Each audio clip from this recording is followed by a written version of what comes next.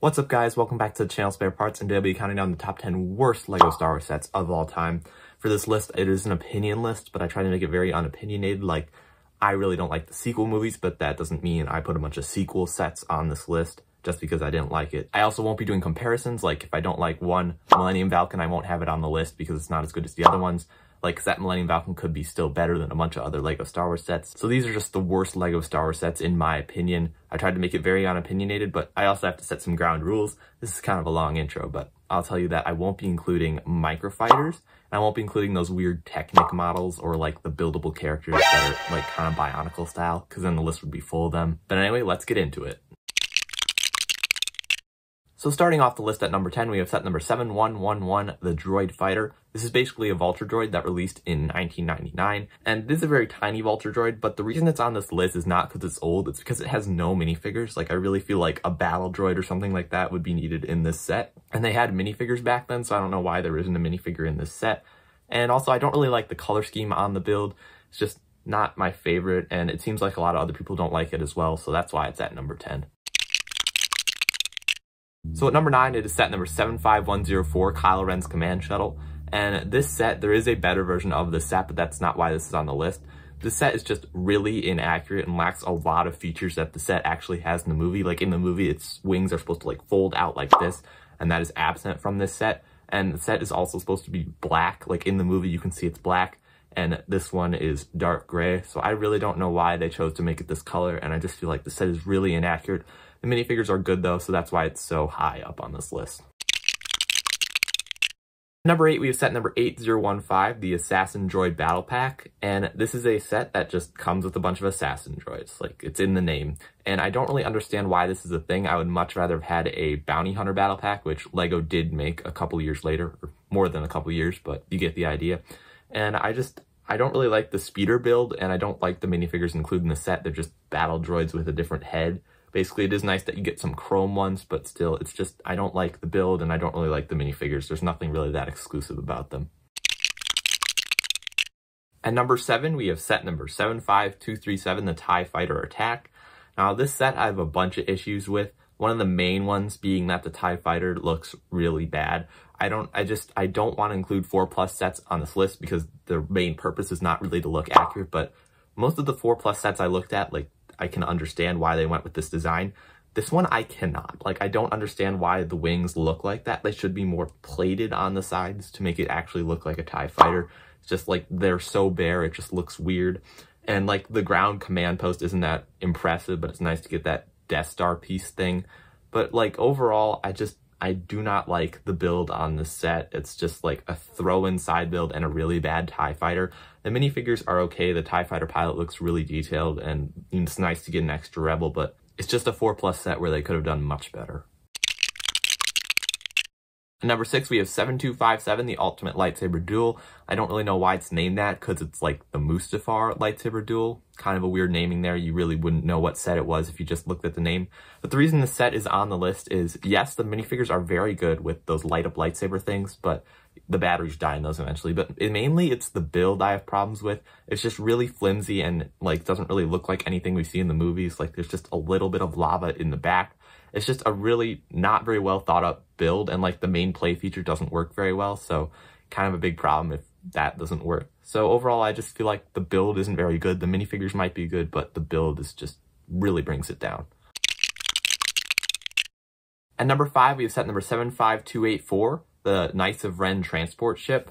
This is a set based on The Rise of Skywalker, which is a sequel movie. That's not why it's here. It's just a really bad build, in my opinion. There's barely any interior, and the minifigures aren't that great either. You just get Rey and 2 Knights of Ren. Well, if you were into collecting the Knights of Ren, this might be for you, but just the build is really bad. Like, there's just no interior. I love interior and builds, and this set just really lets you down. And really, that's the main reason it's on this list. I feel like LEGO could have done so much better with this set. At number 4, we probably have a really unexpected set. You might have never heard of it, and that is set number 7184, the Trade Federation MTT from 2000. This is a very old set, so kind of giving it some grace here for some flaws it might have, but it has a blatant flaw that just drives me crazy. Half the set is like this dark gray and tan color, which is very inaccurate. I don't understand why, because there's already some brown on the set, so they had brown at this time. I know old brown was very fragile, but I just think it would have looked so much better with more of that color. It does come with a bunch of battle droids though, it's just the build is really bad, and that's like the main thing you're getting a LEGO set for. Well, for me at least, is the build, and the build really is not good in this set. Coming in at number 3, we have set number 7680, and we are in the top 3 now, or really the bottom 3, the worst of the worst, and that is the Twilight. This is a set I really do not like. It's very big and bulky, and a lot of people seem to agree with me there. And the minifigures aren't very good either. You get 4, you get Anakin, Ahsoka, Rada, which is Jabba the Hutt's son, kind of a random character, but he does fit the scene when you watch the show. And then it also does include R2-D2. But like most of these minifigures you can get in other sets. I think you can get Rada in the 2008 ATTE as well, and Anakin and Ahsoka are nothing special. They're like the main characters of the Clone Wars, and R2-D2, need I say more. But really the set just doesn't have a very good interior, and it looks really bad in my opinion. It's very big and bulky and not a lot of like tiled off parts. It's a lot of studs, and that can look pretty good on some models, but I really don't think it looks very good on this set. But I remember watching the Clone Wars and I really liked this ship, but I just don't think LEGO did a very good job. At number 2, we probably have the ugliest LEGO set of all time, probably gets the medal for that, and that is the Ranther Escape. This is set number 75180, and it's a very open design. It's literally just a hallway with some, like, one room and then, like, a sliding door. Very interesting build. The minifigures aren't that great either. You get Han and Chewbacca and then some random gang members. You do get some of the Ranthers, but they don't really look that great. And it doesn't have a lot of functions. I don't really like this build. It's a very, like, specific scene to base it on.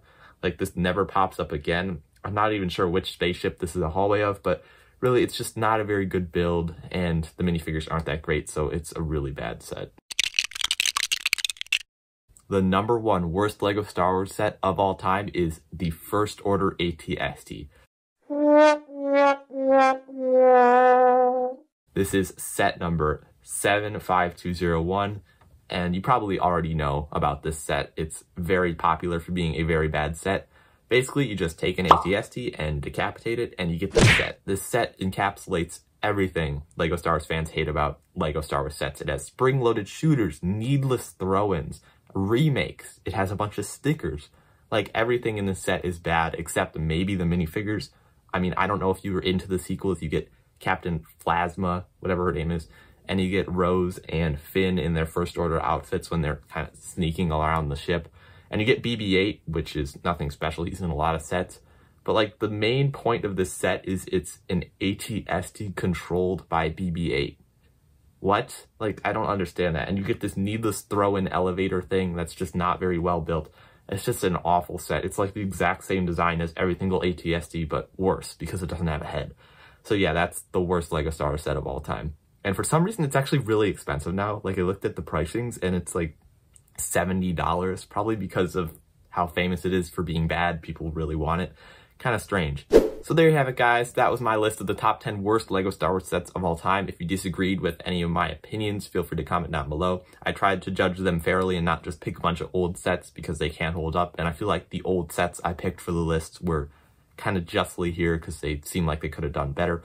But anyway, I'll see you in the next one. Goodbye.